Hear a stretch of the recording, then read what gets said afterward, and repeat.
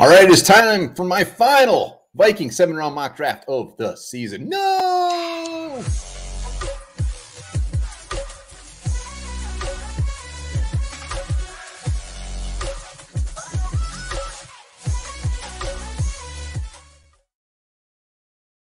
All right, welcome back to Onebar and Lupagus Show. I'm Onebar. Final 7-round mock draft of the season. Bittersweet. Always sad, but also damn exciting because that means the draft is only hours away. Hit that sub button, hit that like button. Also, be sure to join us for our tailgate party Thursday before the draft from 4:30 to 6:30. Chance to win a lot of swag, including this wonderful coffee cup, Vikings jersey, bunch of stuff. Hoodies the Dicks are making. It's going to be wonderful. But let's do this. Let's get into it. Let's see if I can make this Vikings team way better. Give me a grade in the comments. How would you grade this? I'm going to say, I don't think I'm going to do any trades. We'll see. But here we go. I already see Joey Porter's gone. I am absolutely not trading with the Packers. I don't care what they're giving me. Second rounder next year. Uninterested. Let's see what we got shaking. Vikings have already met with Brian Branch, so clearly some interest there. I am using the Pro Football Network simulator. Brian Brissy, Kincaid, Meyer, Cansey, Cam Smith, Anton Harrison, Will McDonald, who they've also met with.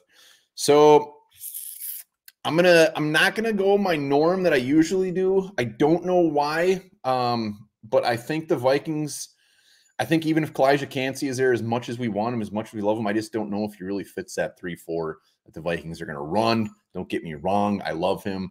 But the Vikings love them some Brian Branch as well. They can do a lot of things with them, and I'm taking them. I'm doing it. Brian Branch coming on in. I have a weird feeling that people are not going to like that pick. I mean, if one of the corners, if Joey Porter would have been there, he would have been the pick. He was gone. Washington, no thank you. Green Bay, leave me alone, Packers. Not even answering that phone call. All right, let's look at, so we got to look at defensive line quick. Darius Rush, damn. Love Darius Rush. Whippler is there, wow. Deion Henley, we love Deion Henley. Ivan Pace, too early for him. Butte, just heard a little rumor about him. Everybody's heard. I think it was the last one here. Hey, To'o. Definitely a Deion Henley guy over To'o. To'o, higher ceiling. But Luke, I hate that. I hate the Noah Sewell, just good linebacker thumper. But I'm going to go Deion Henley. I'm staying on the defensive side of the ball. Pairing him up with Brian Asamoah would be terrifying for opposing offenses. This dude's ceiling is just sky high. Former wide receiver. Extremely athletic, very, very fast, personality that players are just going to absolutely love. Go watch some of his post games. Go watch some of his interviews. The dude is a riot. Deion Henley coming home. Brian Branch and Deion Henley. We could call the draft right now, and I would be happy. Doesn't mean you would be happy. Like I said, give me your grades. But damn, this would be nice. We got to look at wide receiver. Okay, Mingo. Mingo has no right being on the board right now. Big receiver, a guy that is getting some love even at the end of round one. I'm not buying that. I am not buying that one damn bit. But this late into the draft at pick 119, I am absolutely going to take him and not think twice. So we get that big receiver pairing him up with Justin Jefferson, KJ Osborne. Love it. Dalvin Cook. So we're trying to get rid of Dalvin Cook, and we're basically getting a 6th-round pick for him. I'm not going to do this. I'm not saying I wouldn't want them to do it, but well, you know what? I am going to do it because if we just flat out cut him, we might as well get something for Dalvin. Sorry, Dalvin. I love you. I hate that I'm sending you to the Texans, but he's gone. I'm not doing that. All right. Dalvin Cook is gone. Drink a real dark coffee for that one. Let's go back and see what we've what the Vikings have scored so far. Brian Branch, Deion Henley, Jonathan Mingo. We have 3 picks left. I'm going to start looking at quarterback, defensive line. It's to the point now where, holy shit. Ajomo is wonderful, big man from Texas, and Colby Wooden. So there are some very good players to take. I mean, Ajamo 6'2", 289. I think I got to do it. I think he comes in right away, competes for some playing time as a rookie.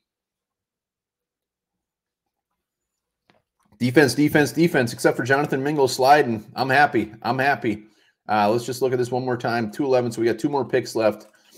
Defensive line, wide receiver, linebacker, safety. Let's just peek at the quarterbacks just for the hell of it. Max Duggan, Malik Cunningham. Not a big Duggan guy. Not at all. Guard, Bradford, Vikings definitely have been looking at him. And honestly, he shouldn't be on the board at this point. Wide receiver, Mo, Dwayne McBride, the Vikings have looked at. Evan Hall, the Vikings have looked at. I'm just going to look at cornerback one more time, see if we can double dip here. Cam Brown, Luter, Boykin. Other than that, quick edge rushers. Herbig. I'm surprised he's still there. Caleb Murphy. He's going to be my first call as an undrafted free agent. I'm going with the big man. I'm going Nick Herbig. Edge rusher, Daniil Hunter, Zadarius Smith. We have no idea what the future holds. Hell, I just traded Dalvin Cook to the Texans for pretty much a 6th-round pick. So anything's possible. But we got the edge rusher. Let's go to Max Duggan is still there. This is our last pick. I'm going to look at guard quick. I'm going to be kicking myself for not taking Bradford. Center, pretty pick clean. Let's just go to best available. Noah Ruggles, the kicker. Mafi, Cam Jones, Jordan Howden, Carl Brooks. You can't pass on Carl Brooks with your last pick.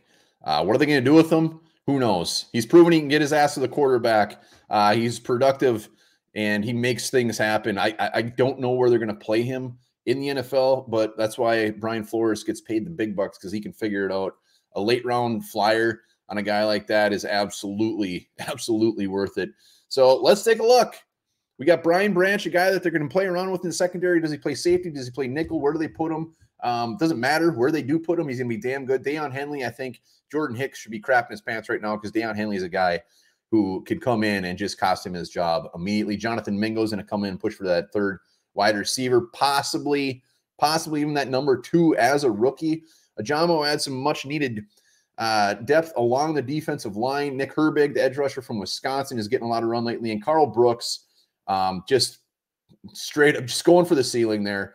Boomer bust type of guy, but this late in the draft, absolutely worth the flyer pick. I didn't get defensive line as early as I wanted to, but when I look at the guys I took, the value was just too high to reach. You could say Cansey in round 1. You could have said Brissy in round 1, but I went with Brian Branch. Other than that, aside from getting a quarterback, I could have took a Max Duggan, but you know what? I'm going to roll Zach Mullins for another year. Maybe Dugan's still available. We get him as a free agent. So this is the final Onebar mock draft. Let me know the grade you give this, what you would have done differently, and the fact that I should definitely not be an NFL GM. Remember, join us for the live tailgate party. Will be live Wednesday still, and we're going to be putting a ton of content out in the next few days. Draft. Happy draft week. Let's go.